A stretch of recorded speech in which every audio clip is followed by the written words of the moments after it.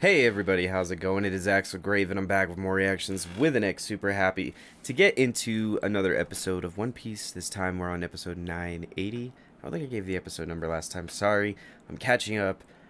I'm not trying to rush, but I'm trying to rush. And yeah, I'm trying to enjoy myself while I catch up, you know what I mean?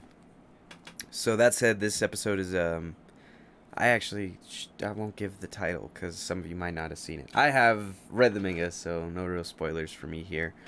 Although sometimes they add new things and it's really interesting, so I've been enjoying it. As always, remember to support the original content creator, Ichiro Oda, the goat, the god, because he deserves it. He made a great, long-lasting series that has given so much joy to a lot of people, and if we want him to finish it, we should probably pay him some decent money. And, you know, check it out on Crunchyroll or wherever else it's published, and then read the manga in Shonen Jump or wherever else it's published. And yeah, if you like us, like, comment, subscribe, check out all the other stuff, and we won't bore you too much more with the intro details. We're gonna get into it. I always start from here, and I don't do intros, because... well, mostly because it's all backlog up until that card. It's all recap and shit. Da-da-da.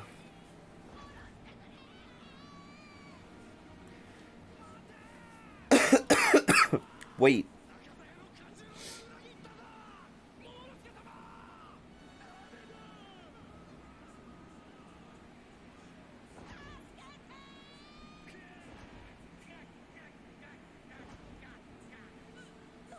I really don't like him. I never really liked him either.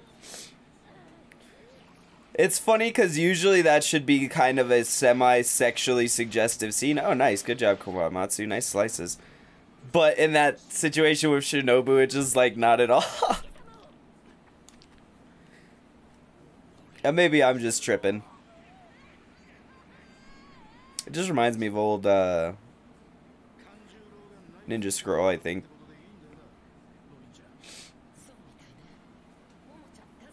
Yeah, she could see him. Yeah, and he can fly. Then he lays down the rain. Oh shit. Right, Luffy's an idiot.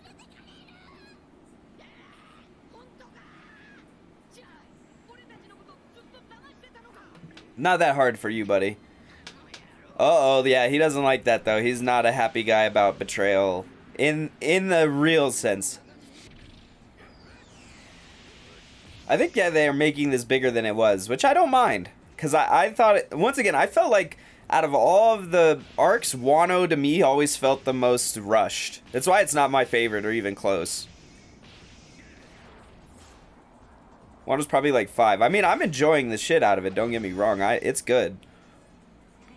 But in like terms of overall comp. The manga, at least, was more rushed. The anime's actually been filling it in pretty good. Well, he's good enough to block Sanji, which is pretty good.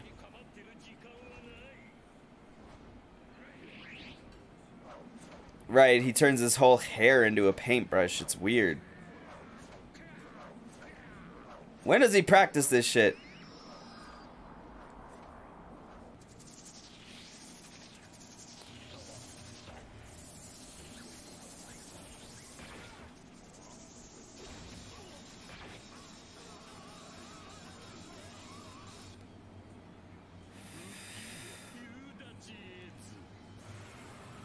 And then some of them are just fancy names, but a lot of the attacks, like all of Zoro's attacks, are double entendres.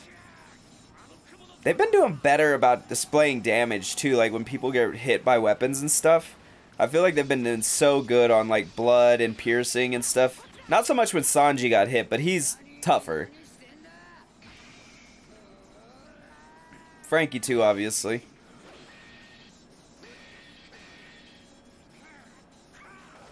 Like, I don't mind as much, because Momo's pretty young. I think Momo's like 10 or some shit. Like, he really isn't yet a warrior's age.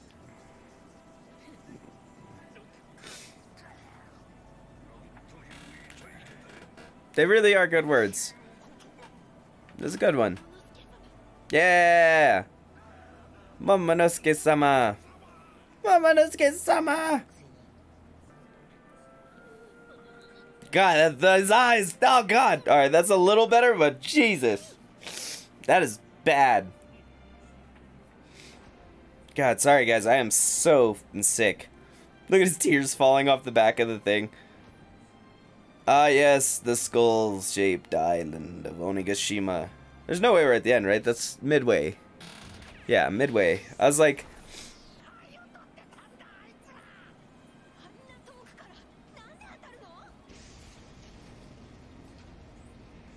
Damn, they really do got like artillery and cannons.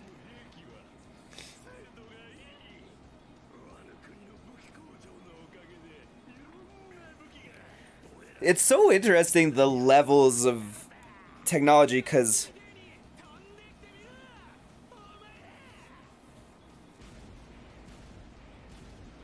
the technology ranges from very Stone Age, barbaric, and even prehistoric, up to future technology like Frankie deals and Vegapunk deal with, like lasers, genetic modification, and shit like that.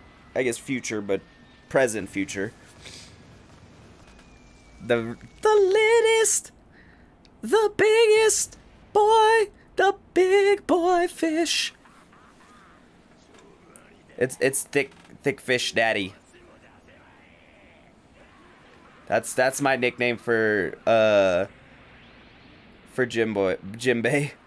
Oh yeah, I shouldn't have said anything, but if you can't tell by the silhouette, that's on you. Get him, thick fish daddy. Maybe the why she's so depressing. It's so great.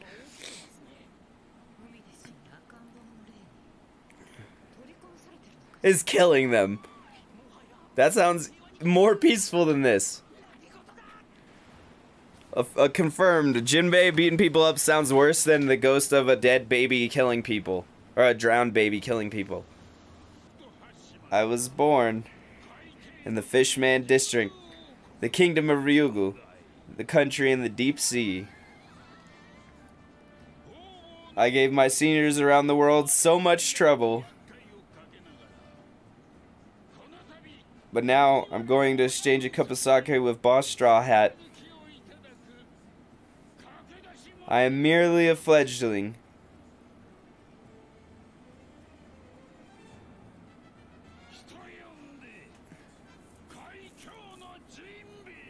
God, it's such a good name too.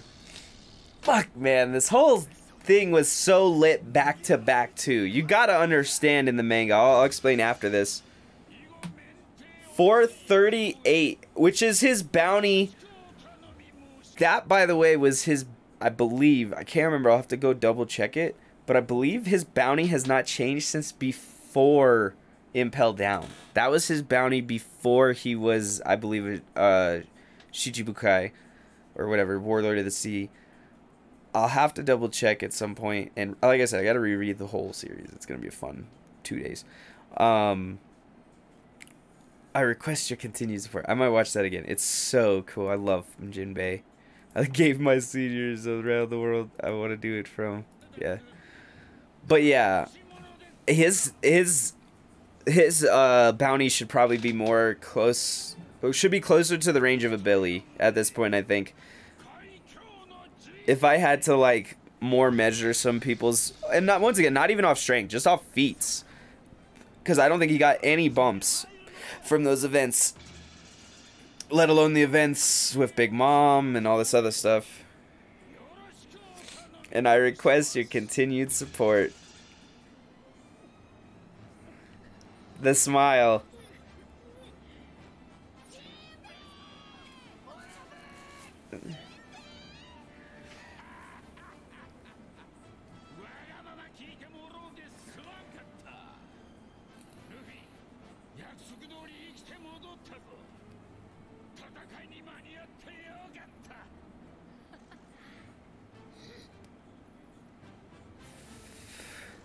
Do. That was real dope. I'm not gonna lie. I loved it. I absolutely loved it. Once again, you gotta understand, if you read the manga, you would understand that the litness of the roles didn't stop coming. You got to the end right of the flashback and came back from the whole Odin story, emotional and reprise, and you got right to the scene basically. I mean, you had a little the whole like planning of day, but you basically got right to the beach scene where it's just like boom, and then Kanjuro, they go out and, you know, all emotional. Kanjuro reveals for the first time that he's the traitor, and it's a huge reveal, and like obviously we kind of knew it was coming. There was only so many options. Once again, if you've read the series and did the math carefully, you could see that there was like 2 options or 3 options. So everyone knew basically that Kanjuro was the betrayer, but the reason etc was not revealed until that last minute of him actually being a Kurazumi. And then right after that, basically once the Animal Kingdom pirates come in and start doing destruction, we get the reveal of Denjiro. That reveal doesn't happen until after Kanjuro's reveal, and you get the whole Denjiro turning into Kiyoshiro thing and him turning on the, you know, enemy pirates and stuff. And so you got to understand that it really was huge to then once again roll right into Jinbei showing back up after several dozens, or if not 100, probably I don't remember. Like, I remember he was obviously there at the end of the big Mom Saga, which I think ended around 800 or 900, and he doesn't show up again until almost chapter 1000. So it's 100 episodes where you just have no fucking idea what's up with Jinbei, and he shows back up right then. And once again, it makes a lot of sense in a lot of ways. I can't remember how they explained how he got there. I don't know if he has a paper or whatever, but I do remember that it was just this huge just roll. Once again, every episode or every chapter or so was, or 2 was this huge just mind-shattering kind of reveal, or not mind-shattering maybe, but like, because like the Denjiro one was like mind-shattering, or the one with Killer was huge, right? Those were big ones, and though some people had predicted them or gotten close, it was still a huge thing where there was no confirmation, in that it was like, what's going on? And these were more hype moments, right? Like, you had these reveal moments that were kind of mind-bending, and then also these hype moments where it was like, look, this is where the story is taking a turn, where we're making some jumps. But once again, I don't like to like drivel on too long. I know you guys you know, may not enjoy hearing me just blah blah blah blah blah all day about One Piece, or maybe you do, because I know I could talk about it with people forever and listen to people talk about it. So, you know, I hope you enjoyed it. If you enjoyed this episode, tune in, because once again, I'm going to try to get these all released correctly. We'll see how it goes, but we're going to be releasing these, and then obviously watching episode, what is it, 981 coming up next week, or in a couple days, because it's like 2 days before that episode. But yeah, I hope you guys really enjoyed it. Remember, support the original content creator, Ichida Oda, the goat of the god. He is the one, the only, and you know, he's a funny guy. I think he's pretty funny, so we should support him and send him money and buy his stuff, whether it's the anime or the manga. If you like those, like, comment, subscribe, do all the great things you do like to do, and if you didn't, just, you know, let me